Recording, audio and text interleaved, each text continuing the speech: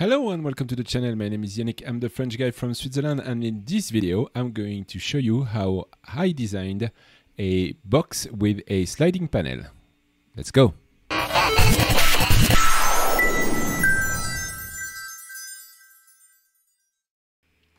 Alright, so here we are in Fusion 360. My 3D printer is printing at the moment, so hopefully it's not going to be too loud. So we're going to design a cube, which is actually a box with a sliding panel. So I'm going to show you how I did that. I'm sure there are many other ways to do this, but that's how I did it. I'm not going to go over the basis of Fusion 360. There are many tutorials on YouTube for that. So, well, if you have any questions, if you want to see something, just pause the video. Watch again. So let's go. Let's get to it. So I'm going to create two components because it's good practice to have components. I want to have my box here, and I want to have another component, which is the sliding panel. Right. I'm going to activate the box. I'm going to create a new sketch. I'm going to create this on the XY axis, right? Now I'm going to create a rectangle, so I hit R on my keyboard, and then I'm going to select a center rectangle from the sketch palette. I'm going to click in the middle right here on the origin of the plane. I'm going to need a, let's say, 50 millimeters by 50 millimeters rectangle. So I'm going to type 50 millimeters.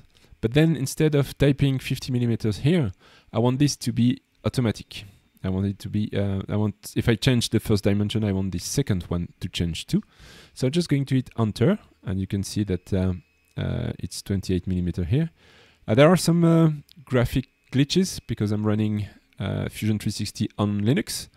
I installed Fusion 360 via Lutris, which is a tool that installs Wine, the Windows emulator on Linux, and it works flawlessly except for some minor graphical glitches. But otherwise, I had absolutely no problem with Fusion the past month I've been using it. So what I want to do, I want this to be the same as this dimension here. So I'm going to let my cursor on top of this dimension, and you can read D2 50 millimeters. D2 is the name of the dimension, so dimension 2. So I'm going to double click on this 28, and I'm going to specify D2 and hit enter. And now I have a 50 millimeter by 50 millimeter square. If I change the dimension here, I type 60, and I have a 60 millimeter by 60 millimeter square. So let's come back to 50. I will hit finish sketch. I'm going to select this profile, hit E on my keyboard for the extrude function. So the profile is already selected.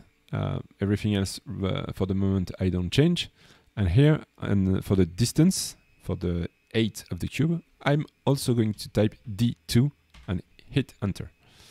Now if you select this side, this edge here, there you go, and you can see that it says one edge length 50 millimeters.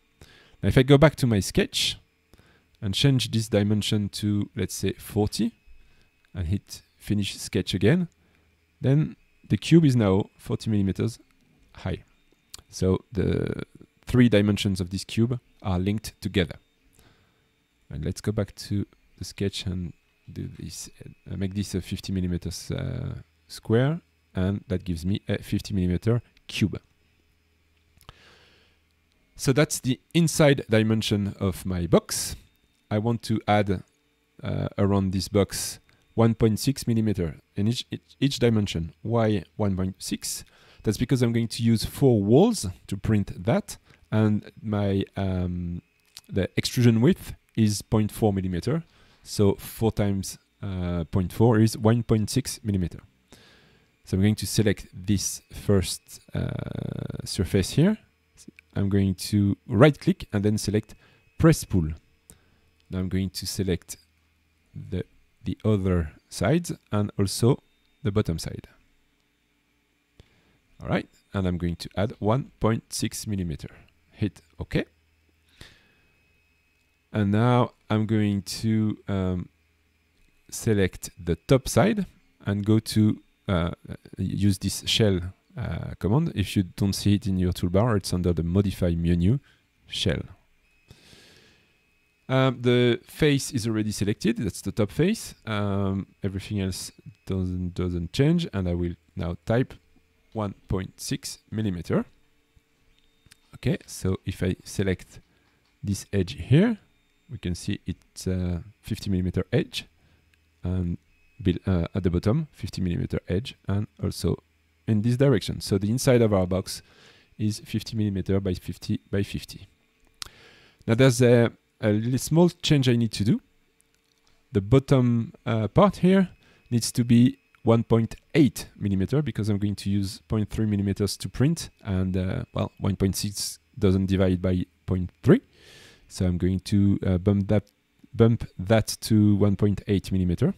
To do so, I select the bottom face, right click, select press pull, and here I'm going to select new offset. Make sure it's not on modify existing feature, but to new offset.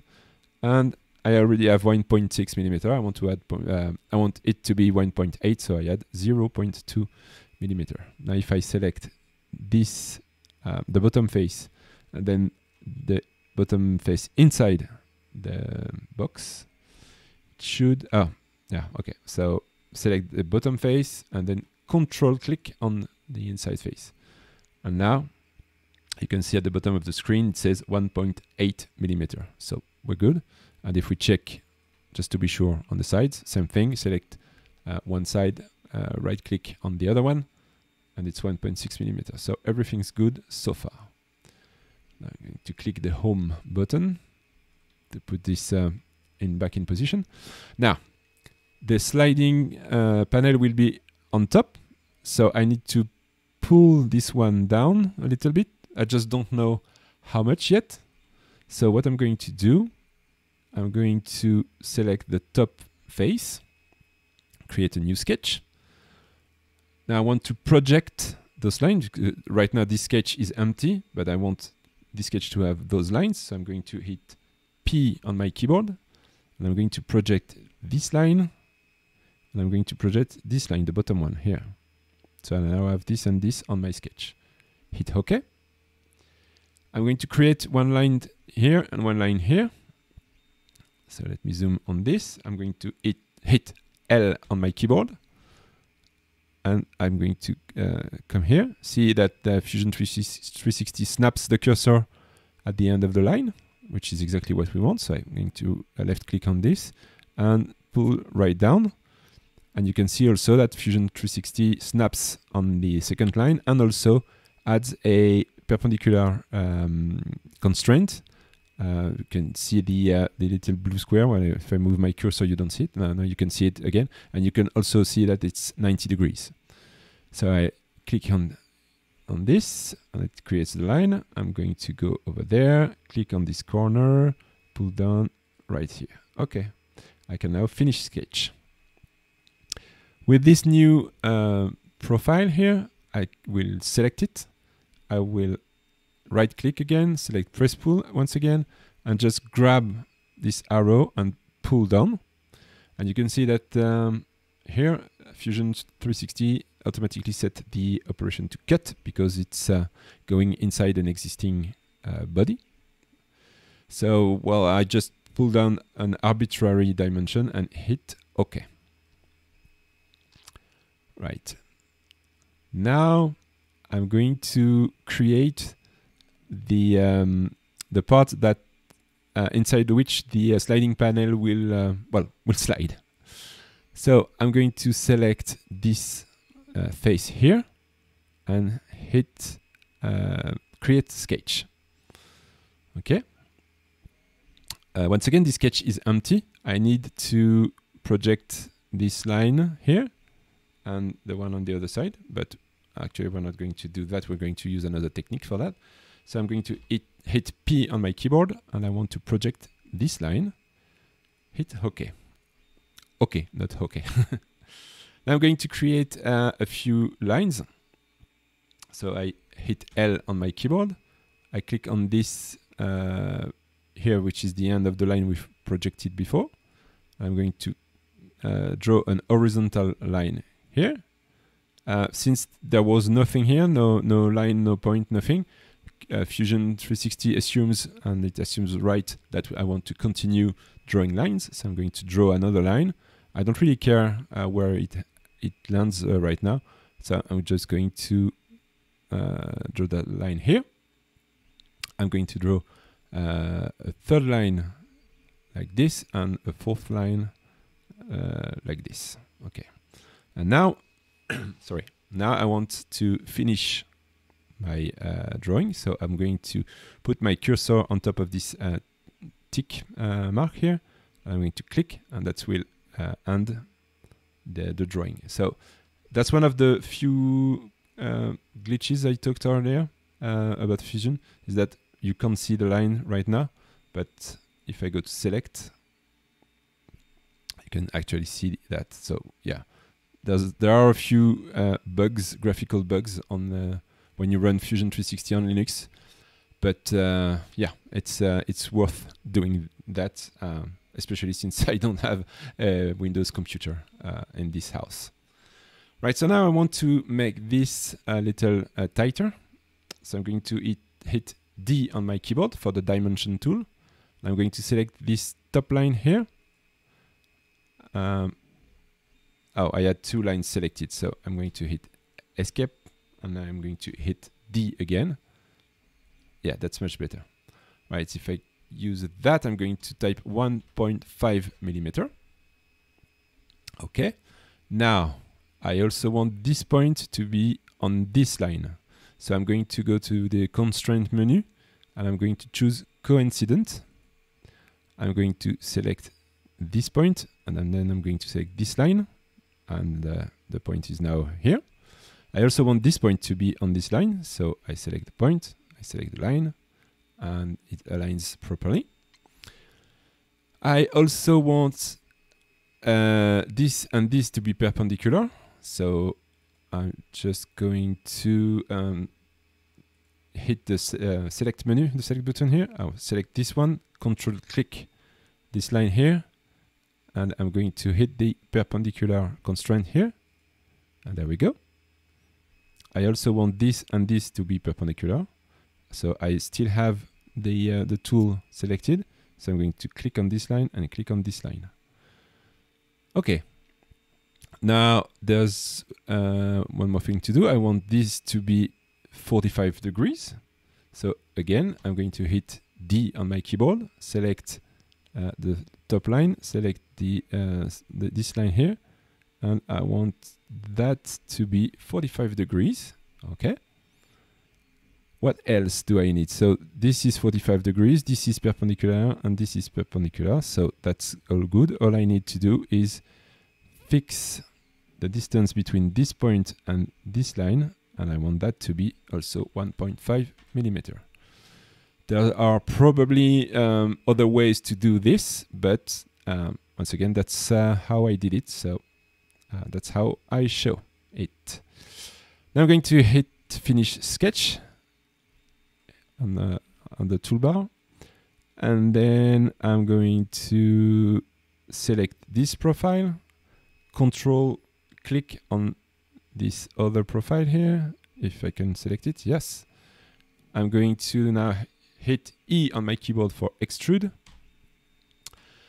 Okay, so on the menu here, I already have two profiles selected. It starts from the profile, the direction is one side. The extent, I'm going to change that, and I'm going to change that to 2 object. And I'm going to click on this face here, which is the back side of the box. If I can, yeah, that's the back. That's the inside of the back. And when I do that, Fusion will automatically send this profile, will extrude this profile up to this object. So now I can hit OK. Right. Now we need to have this thing on the other side. So I'm going to use the mirror function. So I'm going to create a mirror. I'm going to select the pattern type as features. Okay, what I need is the this extrusion here for my feature. I'm going to use a mirror plane, and I'm going to use this, which one is this one? So if you press and hold the left mouse button, it will show you everything you can select. What I want is this YZ plane. And then I will, yes, compute options. Usually it's set to optimize.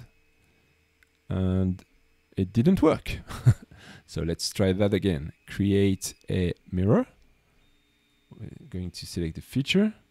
The feature we're going to select is this one. The mirror plane is this one. And well, let's say adjust and hit OK. There we go. With adjust, it has worked. It just worked. Right, so now it's time to bring this side back up, but not all the way up. It needs to stop, yeah, somewhere here. Yes, that's here. And then the sliding panel will be inside this, this ridge here. So I'm going to left click on this face once it's selected, then right click. No, not right click, sorry, so escape. I'm going to hit E on my keyboard for extrude. And now I'm going to go on the menu, and the extent will also be to object. But now instead of selecting a face, I'm going to select this point here. And since this new extrusion will cross on an existing body, Fusion 360 sets the operation to cut, but what I actually want is join. And hit OK. And there we have our box. Okay. Now we need to design the sliding panel. So it's time to switch component. I'm going to go in my tree here. In my tree, I'm going to activate sliding panel, and you can see that the other component, the box, is now grayed out.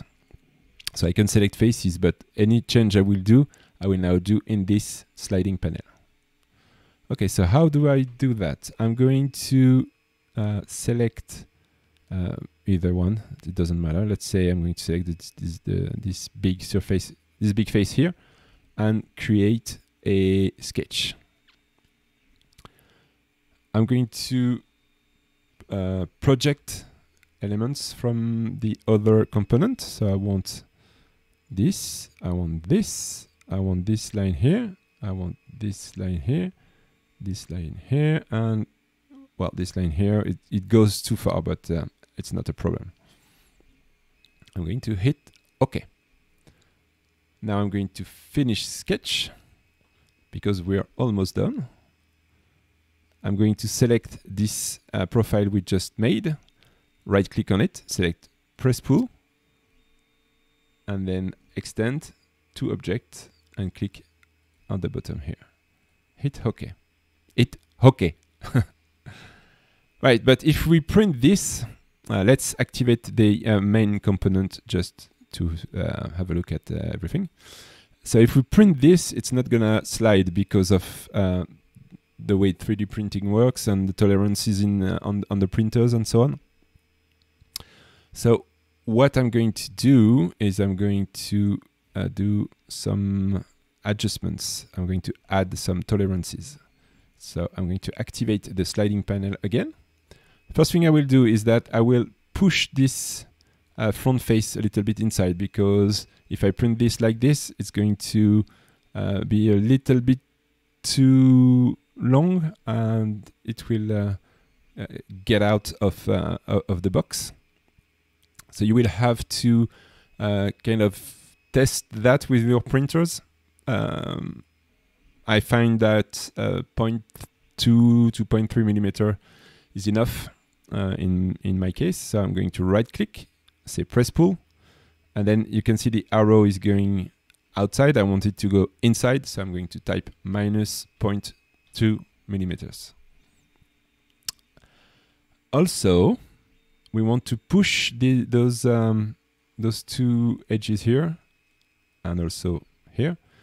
Also to have them inside so we can have some tolerances so the panel can slide. So I'm going to select, well, I'm going to hide the box by clicking on the little eye here. And I want this and this, so I'm going to control click on this second one. So that's another way to do the press pulls. You can either select the first one, right click, press pull, and then select the second one, or I hit escape to unselect everything, or you can select the first one, control click the second one, right click, press pull. That's exactly the same. Now once again, you're gonna have to do some trial and error with your printer to see what kind of tolerance you want to put there. Also depending on whether you want it to be loose or to kind of resist a little bit. So I find that 0.2 is well, actually minus 0.2, because we can see the arrow is pointing outwards. We want this to go inwards. So minus 0.2. So that works fine. That gives just enough resistance so that the panel doesn't slide by itself, and also it doesn't resist too much. So I'm going to do that on the other side too. Click one, control click the second one, right click, select press pull, minus 0.2 millimeter. Okay, we're almost done.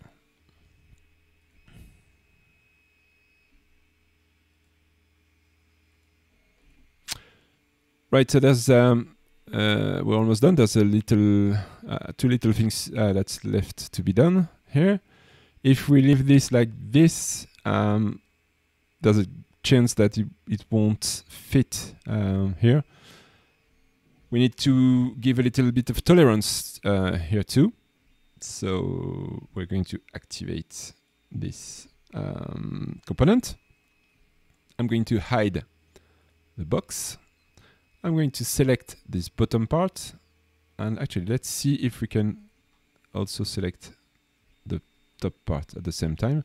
Right click and select press pull.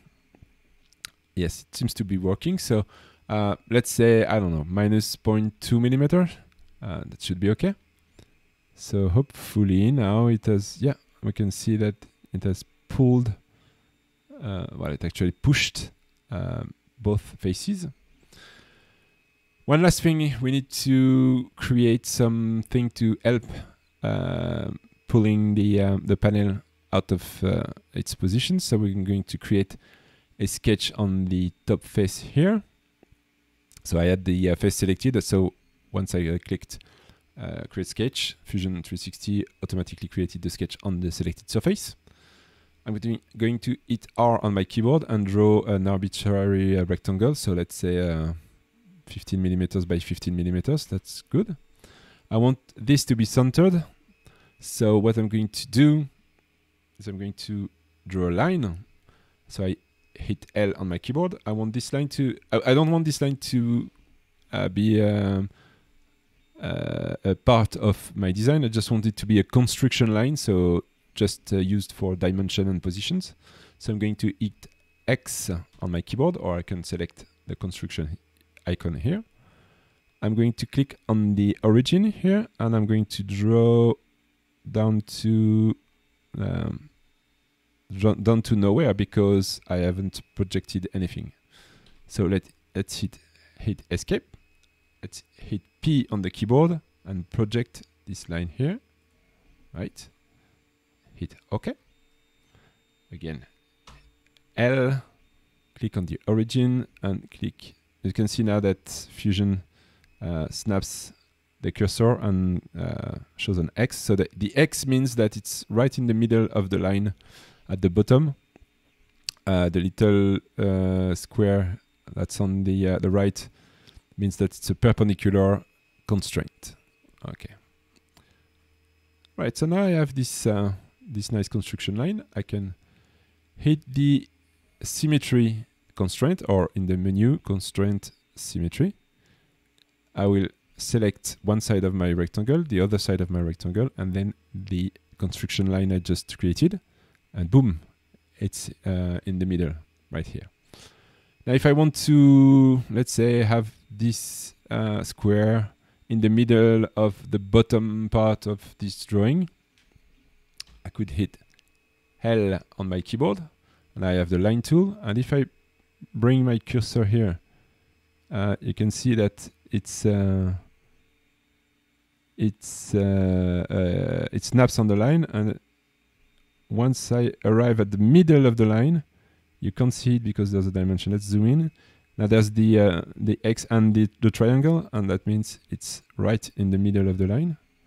So I'm going to draw an horizontal line here. All right, and I'm going to end the line by clicking on the little tick. And I can also do a symmetry constraint with those two sides of the rectangle and this line.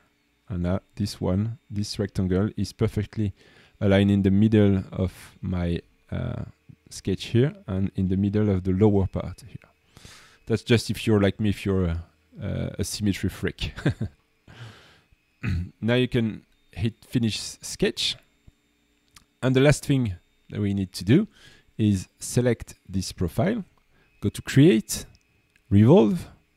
The profile is already selected. We're going to select this edge as the axis, and we're going to type here -4 degrees. So by default, it will be 360. It's -4 because I already did this part earlier. So that's what you're gonna end up with when you select the revolve for the first time. So what we want actually, so as I already shown, to be -4, -3, -5, it depends. You can experiment with that. And since we were going through an existing part, Fusion 360 had already set the operation to cut. So that's exactly what we wanted. So there we have it. So if I show the box once again and select the main component, which by the way I didn't save, which is bad practice. You always want to save your designs as soon as you start them. Now you can see that we have a nice sliding panel on top of a box. All right. Now we're going to try something, which is something I haven't done a lot. Actually, I've done this only once. So we're going to try and make this sliding panel actually slide. Now, if I have the main component selected, still not saved. If I click on this box, for example, the bottom component, the box, right click on it and then move, and you can see that it moves freely in every direction. This one too. So what we want is just to have the sliding panel slide in the correct position. So let's click on the position menu here and click revert. So everything is back in place. The first thing we need to do is define one of the components that is not going to move. So obviously it's the box. The box needs to stay in place. So we're going to right click in the tree on the box component and click on ground. And now there's a small pin icon here, and I can't select and move this component anymore. I can still move this one here. So I'm going to revert its position. It needed a few seconds to do that. I don't know why.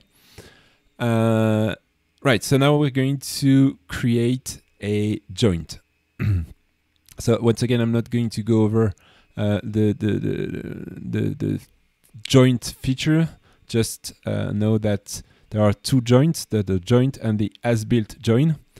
The joint is when you design two parts that are not in their correct position, and the as-built join is when the parts are already in position. So here I've designed those two components where they were supposed to be. So I'm going to create an as-built joint. Okay, before I I select component, I'm going to select the type of joint here. So by default, it should be on rigid, but what we want, actually, we want this to slide. So we're going to select the slider type. Okay, now we need to select the two components, the ones that are going to move relative to each other. So the top is going to move relative to the bottom. And once I have the two components selected, I have the position option that is now available. And I want, if you see the little arrow here, I want this. I want the sliding panel to slide on this direction. So I'm going to select this line. And on this line, I guess I have to click another, click another time to define the direction of the movement. Now if I click OK now, if I right click on the sliding panel, I can only move it on this position. Right, I don't know if there's an option to make it stop there. I haven't investigated more than that. I'm pretty pleased with what I've done here. So I can now go and position and revert position, and I can happily slide my sliding panel here. Right, let's go revert. Okay, let's do one last thing just for fun. We'll right click on the box component and go to appearance. And let's say we're going to add a mate, I don't know, yellow plastic. There we go. So now I can select plastic mate yellow, drag that on the box. And let's say that the sliding panel will be, I don't know, red. Yes. Plastic mate red. And I'm going to drop that here. And close. I'm going to zoom out a little bit. Maybe drag my panel here. And turn that, like this. Now I'm going to go over the top left of my screen, click there and go to the render workspace. So that's where we're going to see maybe some more glitches in the UX. I'm going to click on the render button, and it says that I need to save my design, which I should have done earlier. So let's put that in my demo projects folder. Let's call that tutorial box. Click save. So now I'm going to click on the render icon once again. Well, this might have some glitches, but let's try that. So it has disappeared. I'm going to use the web module. Let's say 1280 by 1024. That's good. I'm going to use the local renderer, and I'm going to use the final render quality, and click render. And it's gonna take a few minutes. There it is. It's ready. So I'm going to click here. I'm going to push that aside. And I want to download this file. So I'm going to click download. I'm going to go to my documents folder. I have a tutorial folder somewhere. Somewhere here. And I'm going to save that as tutorialbox.png and save this. Go to my file manager, and there it is. A nicely rendered box. So that's it for this tutorial. Thanks for watching, and I will see you on another video. Cheers, bye bye.